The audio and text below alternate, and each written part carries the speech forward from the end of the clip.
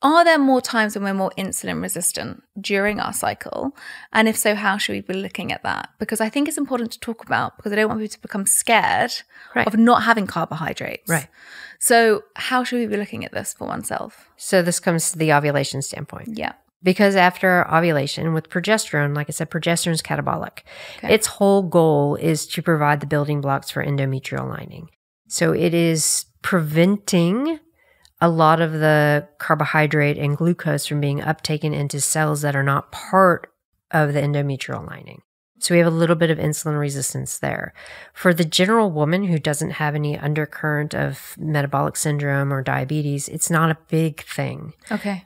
Because if it was, we wouldn't be here, right? There would be, an evolutionary change that would have wiped out humankind. So if you're generally healthy and you're active, it's not a big thing to worry about. If you have metabolic syndrome or you have prediabetes or full diabetic, then it's something to consider within your treatment and understand that, yes, you have more insulin resistance after ovulation that exists until your next bleed. So you have to time carbohydrate according to physical activity as well as when you are using your insulin. Okay. So it helps with insulin control in those clinical situations. Okay. But the normal woman that's training maybe 3 or 4 times a week, she shouldn't worry about it. She doesn't need to overthink. No.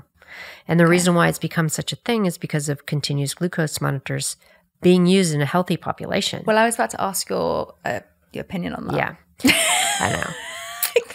So I look at it as one of my PhD students just finished doing a longitudinal study on ultra runners using CGM to determine fueling during ultra runs. And there's definitely a change across the menstrual cycle with the way your body uses glucose and how your body will use it during training. Does that impact what they should be doing? When we find out, no, actually, you can have a low amount of carbohydrate intake as long as you have an elevation in blood sugar, your body's going to be fine. So when we look at continuous glucose monitors and people are using going, oh, I can't have oatmeal because it makes my blood sugar spike. It's like, well, yeah. Anything that you eat is going to bring blood sugar up. But the continuous glucose monitor isn't monitoring blood glucose. It's monitoring interstitial fluid, and there's about a 20-minute lag period. So people are freaking out about the actual notes that happen after each kind of food that they eat. Really, if they're worried about it, they should look at trends over time. And this is the problem when you're using something that has been designed to detect nuances in a clinical population, trying to bring it into the healthy population. It creates a whole bunch of confusion, which is what we're seeing now about people not understanding how they should eat because they've been using a continuous glucose monitor as a healthy woman. So you actually think it's quite detrimental? Yeah. I think that's a really big thing to say because I think it's become quite the norm. I mean, I just see it a lot now within my clinic where people will walk in with a glucose monitor on, an Oura Ring, a Whoop, a Garmin, and they're tracking every single part of themselves. And I can understand the want and the need to become more preventative. I understand that.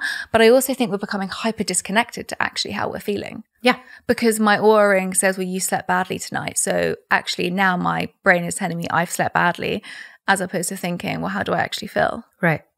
And we see that athletes, from collegiate athletes to professional athletes who are sponsored by Whoop or sponsored by Oura or other wearables that are tracking sleep, the coaches are like, you can't wear that leading up to key events because the psychological aspect of getting something in the red is more damaging than actually maybe not have recovered well enough, because that psychological impact is going to sit there and fester and really affect your performance.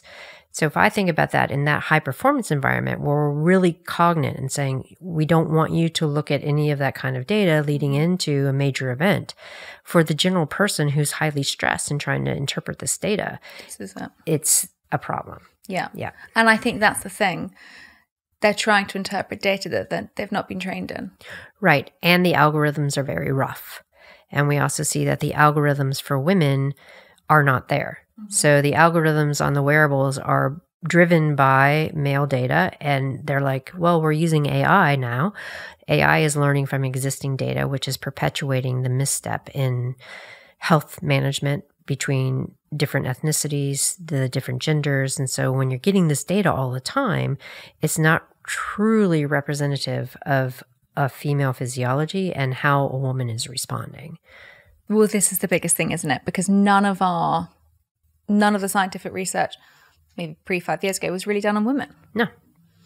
And I think that was the first part of our conversation, which I think is really important.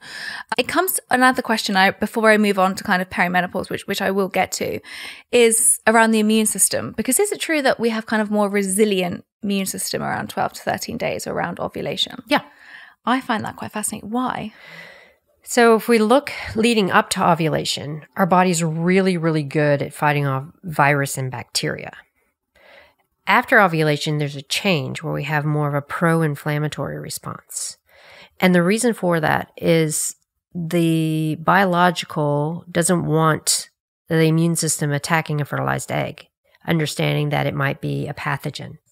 So there's a change in the immune system. So you're very stress resilient and you're trying to maintain that stress resilience. And it's all about developing a really good egg for release. And part of that is keeping the body healthy. So it's really on target for fighting virus and bacteria. But then after ovulation with pro-inflammatory, it's all about, okay, let's invoke a fever or let's invoke some inflammatory responses to fight off anything that's coming in for infection, because we don't want to have the immune system attack a fertilized egg.